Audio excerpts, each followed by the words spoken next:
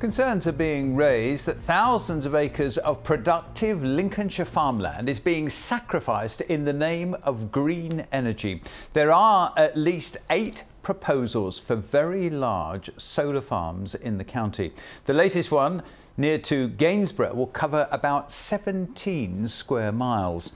Solar energy companies say the multi-million-pound farms not only offer clean, renewable energy, but can enhance local communities. Our environment correspondent Paul Murphy has this report. The prize is secure green energy for tens of thousands of homes. But at what cost? Yeah, well, that's the A631. They're going to. For Martin Casswell, it could mean the end of a family farm that's been working the land here at Springthorpe for 4 generations. They're wanting to take about 3/4 of our farm and cover it with solar panels. But most of the land around here is good wheat growing land, which could produce enough wheat every year to make 15 million loaves of bread, which will feed everybody in Hull for a year. There are several big solar farms proposed for Lincolnshire. Springwell between Lincoln and Sleaford, the Tilbridge project between Gainsborough and Lincoln, and nearby Gate Burton Solar Farm. Not far from that, the Cotton project. There's Heckington Fen and Mallard Pass to the south of the county. Solar Energy UK, the industry body representing many of the companies wanting to invest in Lincolnshire, said in addition to clean energy produced, solar could enhance both communities and the environment. Solar farms, it said, are affordable, reliable, and it's easy to return the land to agriculture. But farmers say the cumulative impact of solar farms will affect Lincolnshire's ability to feed the UK. We need to grow more food, not less. So why are we taking perfectly good agricultural land, the breadbasket of England, when we could put in these solar panels, for instance, on the flat roofs of factories? On the UK's energy tracker this morning, solar, seen in yellow, was providing 11% of our power. And the government believes it has a big role to play in our energy security. But for James, who was hoping to take over farming here from his dad, there's only a sense of helplessness. It's taken out my hands. It's something I don't have any control over. You know, it's between the electric companies and the government sort out between themselves, and everybody else can voice an opinion, but what else can you do? Planning permission for large-scale solar is decided in Whitehall, not locally. Developers also have the powers of compulsory purchase. Food producing or not, these large flat fields are likely to continue to catch the eye of the solar industry. Paul Murphy, BBC Look North, Gainsborough. As I say, have your say on this one in just a moment, the subject of solar farms. Earlier I spoke to Chris Hewett, who is the Chief Executive of Solar Energy UK. They represent hundreds of solar energy companies.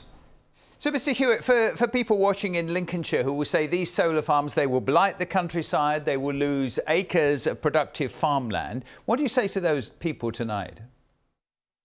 The greatest threat to our food security and our farmland is climate change. According to government figures, we could lose up to 75% of our productive land if climate change carries on as it does to 2050. But we're losing acres of farmland at the moment just to get the power that you would get from one, turbine that was out in the North Sea. Is that good use of our land?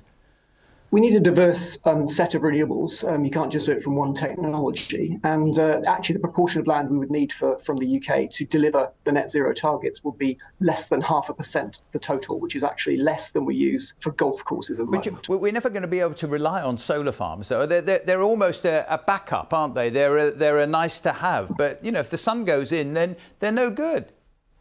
It's daylight that powers the solar farms. So about 5% of our power already comes from solar in the UK. If we double that in the next 3 years, which we think it will do, then we're looking at 10%.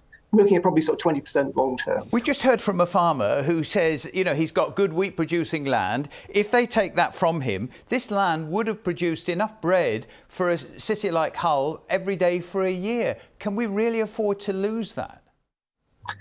As I said, there's enough land for integrating solar and integrating agriculture. The other thing which a solar farm delivers is is nature recovery. So we will the 10,000 hectares, which I know are being talked about in some areas, will also be wildflowers. It will be pollinators, bird species, and that actually increases agricultural. Yeah, I mean, you say your body says they solar farms enhance a community landscape and area. How exactly do they do that? Many people would say they're a blot on the landscape. If you look at actually how a solar farm is built, it's raised off the ground. There's no pesticides, no fertilizers added, which you would see obviously with traditional agriculture at the moment. And essentially those grasslands are left to turn into meadows, which enhances wildflowers, we've seen bee populations increase hugely, in other insects, birds, etc. And that actually increases the productivity of the land long term. Well, people will make up their own mind. Just final question, should the final say rest with the local community, whether they want it on the doorstep rather than Whitehall? I suppose it's a yes/no, really.